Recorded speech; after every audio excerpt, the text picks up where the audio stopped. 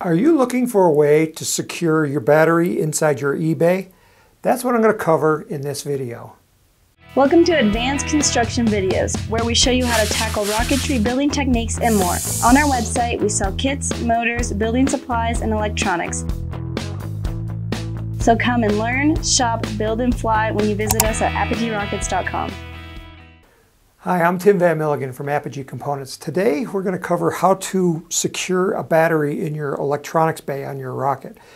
Now, a lot of people like to use 9-volt batteries, and so if you're using a 9-volt battery, what we recommend is to use zip ties to secure the battery in place. These batteries are heavy and they can shift around, so you want something very secure. But if you're using a LiPo battery, now the LiPo batteries are really light, they don't have a lot of mass to them.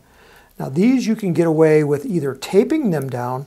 One of the things that I like to do is before you put the altimeter down, put the battery down, and then just wrap masking tape around it, and then install your altimeter.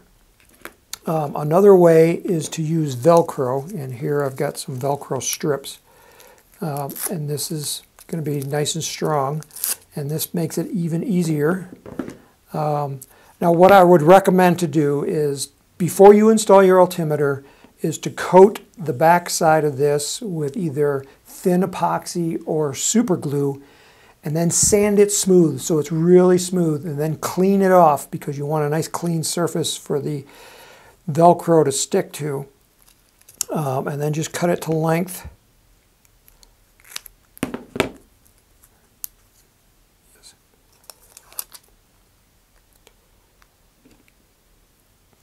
Stick that down and get the other side. And now I would recommend that you put it on the opposite side of the lettering so you can see how big your battery is. This is some good Velcro. Doesn't want to come off the paper.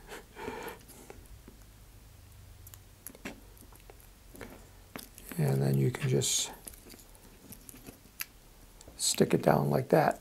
And it's not going anywhere. It's on there really good. See here, what happened was it pulled it off because I didn't smooth this out and get a nice clean surface. So that is the trick, is make sure your surface is clean before you stick the Velcro down. Another thing that you might do is to really secure it is to get some staples and staple that down too, so that it's really secured to the board. So that's how I would attach the battery to electronics bay. My name is Tim Van Milligan. You're watching the Apogee Rocketry Workshop. If you have a comment, leave that down below. If you're watching on YouTube, if you're on the Apogee website, you can always email us. Just click on the email us button. And may the winds be light, and may the skies be blue, and may all your rockets fly straight and true.